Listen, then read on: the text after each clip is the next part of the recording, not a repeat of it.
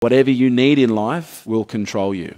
If you are someone who needs money, you'll be controlled by the situation, circumstances, and the people that offer money to you. And they will be the situations, circumstances, and people that will be able to most easily manipulate you. If you need love and affection, you'll be most easily manipulated and coerced and influenced by the people that you perceive hold the keys or the access to love, and the list goes on.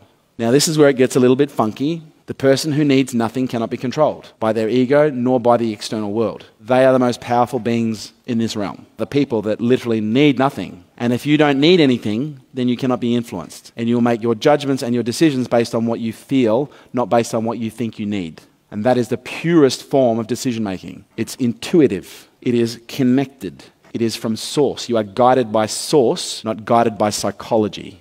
Psychology is fallible, it's programmable, it's predictable, it's something that can be primed and manipulated. Who would like to make their decisions from a place of real pure intent? Then just go into every situation not needing anything and be willing to give everything.